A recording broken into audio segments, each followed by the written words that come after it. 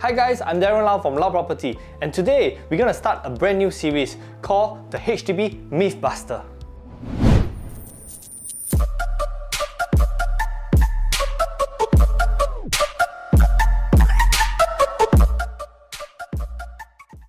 After working many years in this real estate industry, I have many buyers actually ask me different questions based on hearsay. And today I'm gonna bust some myth in regards to buying of a HDB flat. Myth 1. HDB loans are cheaper than bank loans. This is definitely not true because bank interest rate fluctuate from time to time and depends on how the market is doing. And currently, HDB interest rate is fixed at 2.6%. In the current COVID situation, now banks are charging around 1.2 to 1.5% for the first 3 years. And it is definitely lower than the HDB loan, which is charging at 2.6%. But what happened after the initial 3 years? It depends on the market at the time and if you are monitoring your interest rate tightly and refinancing at the right time. If you are not financially prepared to pay a high interest rate, you might face some difficulty in servicing your loan.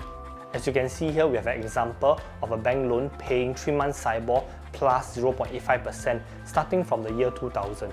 If we were on this bank loan, we will definitely have saved some money, but as you can see, there are some years where we were paying over 4% of interest. Then why do so many people actually took HDB loan instead of bank loan? The one main factor, it is because of the upfront payment.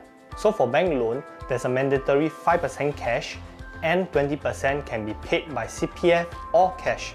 Thereafter will be 75% loan. For HDB loan, you can do 10% CPF or cash and then 90% can be loan. So for bank loan wise, if you were to have an influx of cash and you would like to do early repayment, you can do so, but there will be a 1.5% penalty fee. For HDB loan, there will not be any penalty fee. Another thing is that if you were to take bank loan and if you were to miss payments, and of course bank will most likely take back your place within 6 months. So for HDB loan wise, there'll be a bit of more leniency towards you if you were to miss multiple payments. But of course, I'm not asking you to miss your payment. So in conclusion, HDB loan have a fixed interest rate of 2.6% that's unlikely to change. Whereas for bank wise, there is a fluctuation in terms of interest rate. But in current market, bank loan interest rate is lower than HDB interest rate. So for bank loan wise, you will need to monitor tightly and of course have a better financial planning. So that's the end of our first episode of our HDB Mythbuster. So if you have any burning question, please call me at 918-08-782 and I'll be glad to answer your question. And I'll see you at the next episode.